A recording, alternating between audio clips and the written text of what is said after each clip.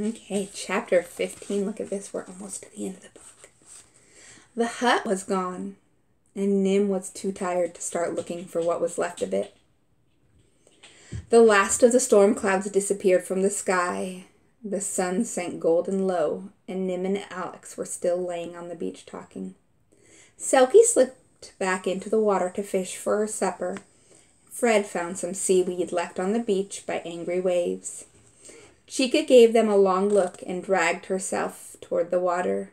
Nim hugged her as tight as you can hug a large green turtle. "Goodbye till next year," she said. "Thank you for rescuing me," Alex said, and kissed the top of Chica's wrinkled head. Chica looked up at her and blinked. It was hard to tell what Chica was thinking. "We need to go to the emergency cave before the sun goes down," Nim said. And she had a feeling that Alex mightn't be very good at rock climbing in the dark. "We can have an emergency can for dinner." "And a coconut from the raft? I wonder where the other raft went," said Nim. But she was wondering even more where Jack was. The other raft had been tossed out of Keyhole Cave when the sea went crazy. But it had bounced clear of the swirling reef waters and had been caught by the monster waves raging out to the west. And it was grabbed by an exhausted man with a scar on his forehead and a 2-week-old beard.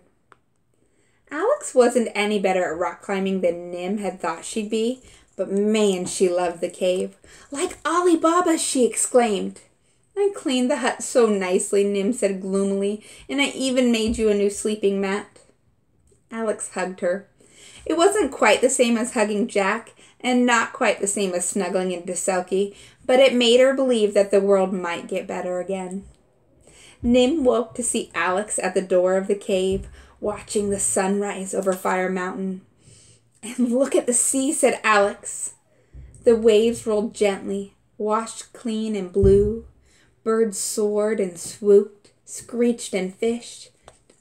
Iguanas and lizards scrabbled, and sea lions lazed, and their king's honk echoed across the water.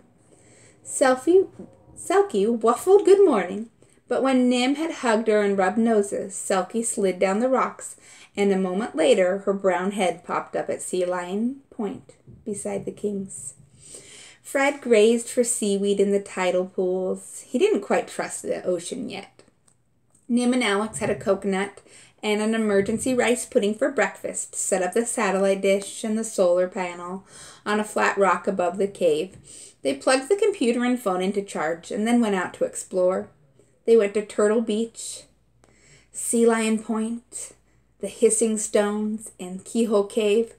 "Where it all began," said Alex, "because if I hadn't done the experiment, I wouldn't have been able to write back again. And you would have never come."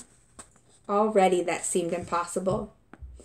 They went on exploring. Nim's beautiful island was shredded with messy with bits of hut, pieces of shirts and desk, coconuts, palm branches, broken trees, and lying down bushes. As if a giant had had a time. It's as if a giant had a tantrum, Alex exclaimed. The garden was worse. It looked as if Selkie had taken her sea lion family up for a party. Pea plants were mashed, avocados were mushed, and tomatoes were soup. Some plants had so few leaves it was hard to remember what they used to be. The garden shed with the bananas still on their hook had been lifted right up over the wall and dropped neatly in the middle of a bamboo grove. Nim and Alex collected 3 green pineapples, a few mashed strawberries, and some scattered pea pods. They hauled broken bits out of the pool and into the compost heap, and saved 2 avocados, a tomato, and 10 more strawberries. "And the sweet potatoes will be safe," Nim said, "when we feel like digging them." They chucked broken plants off the garden and propped up the living ones, and when they were worn out, Nim taught Alex how to slide down the waterfall and into the pool. And then Alex told her stories till they were ready to work again. She told more stories that night while they tried to sleep on the hard cave floor. The stories were funny and they made Nim laugh, exciting so she had to hold her breath, and something else that made her feel soft and warm and happy sad so so that she wanted to hug Selkie. Except Selkie had decided it was too hard to go all the way up to the cave for the night, and she was sleeping with the sea lions.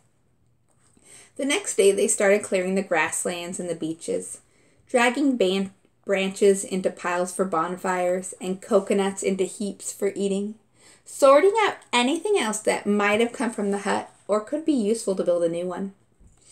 And all the time that they heaved and carried and sorted, Nim worried about when Jack would get home and when Alex would leave. She hated the stories Alex told her about home in the city because she wanted to pretend that Alex would stay on the island forever and ever. They took a different path to the garden and found Nim's favorite glass bottle, her comb, a good piece of rope under a dead jellyfish, and her wagon, hooked on a branch at the top of a tree. The tree wasn't hard to climb, but it was a long stretch from the last safe branch, and when the wagon tumbled to the ground, so did Nim. The scab ripped off her knee, and she began to bleed again. Nim didn't cry, but Alex did. "Oh, I had bandages and cream and a whole first aid box for you," she sobbed. But she helped Nim clean the sand out with fresh coconut juice, and then Fred hinted that they ought to eat the coconut now that they'd opened it. So they had it for lunch with bananas. And since they were at the pool and had a comb, they washed their hair and combed out 2 days of tangles, which hurt more than the skinned knee. Alex looked so pretty, tugging the knots out of her long golden hair, and she was still so sad about Nim's knee. "Wait here," Nim ordered, and ran all the way to the cave and back again without even stopping to look out at the sea. "Close your eyes," she said, dropping the coconut pearl into Alex's hand. "I was going to give it to you if you went away, but it seems like you need it now." "Oh, Nim," said Alex, "I can't take this." "I had it in front of my mother's picture," Nim said, "but a picture really can't see it, so I want you to have it." I want to share this picture with you really quick. Here's Alex and Nim, and they're looking at the bottom of the tree. There's Nim's wagon up there. And Nim climbed all the way up there, got the wagon down, and this looks like the branch that Nim probably fell from because it was the closest one to the ground. Alex had gotten soggy again. She started to cry. "If I could have a daughter," she said, when she could talk again, "I'd want her to be exactly like you." Suddenly, the honking from the sea lions was too loud to hear anything else. Nim flew down the hill as Selkie led the whole herd into the water, splashing, barking at a strange shape drifting in through the reef. And Jack staggered off the bag of coconuts and waded onto the sand. Then he and Nim did a wild, "What happened? You're okay?" laughing, hugging dance. But Jack went pale as he stared at where the hut used to be. "The science stuff is safe," Nim said, but her father didn't seem to care as much as she thought he would. "I'm never leaving you alone, And then he stopped, and he couldn't say anything more. Alex was coming down the hill. Dad, there's something I've got to tell you," said Nim. That's the end of chapter 4.